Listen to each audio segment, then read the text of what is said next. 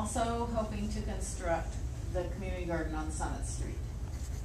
We've met with Charlie Bassett, who was the engineer who had previously worked on some of the stormwater management features, and we kind of altered our plan. In a minute, Gary's going to present the altered plan. Essentially, what happened was it didn't look feasible, having talked to a couple of city council members, that the full 6,900 that I think was originally voted on was going to happen because of your fiscal difficulties.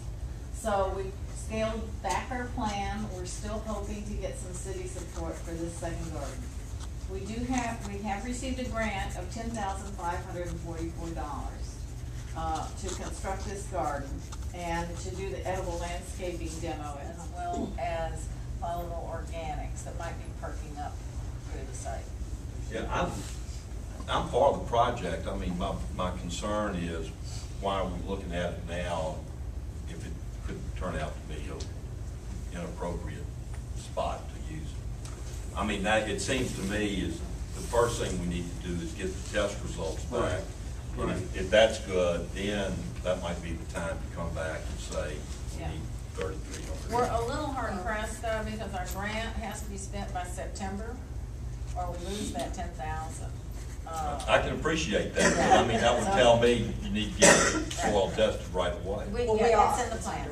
January, the first week of January, the labs agreed to test. So. And how long will it be before they can get the results back? That's what I have to press them on. Okay. Now it's the cart and the horse thing. We would expend the money for the soil test, and they don't. So we need to know before we spend that money that the city's behind us as they were a year ago. We just need that reassurance. And then if it turns out not to be a proper location, then of course we'll come back to some alternate. We have some plans, B, C. We could approve it tentatively. I don't never remember that being a And dump. wait for the.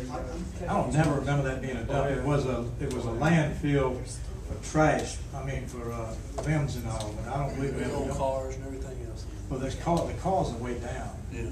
The cars are down beyond, right across from the old park. But it was, I don't know whether it was a dump as in a It trash wasn't a dump. trash, It may it have been for limbs and stuff. I used to go up down that gully as a kid, and we didn't have to put the garbage in. There could be old tires and stuff. Yeah. Landfill went all the way down with the rest home. Huh? Yeah. Okay, do the test. It's safe, but I didn't want it to get the tape. We used to have a dump there because a dump needs garbage. What we need to do, folks, is go ahead and get your test. I think, like I said, since the price is down $3,300, something like that, essentially that's been approved.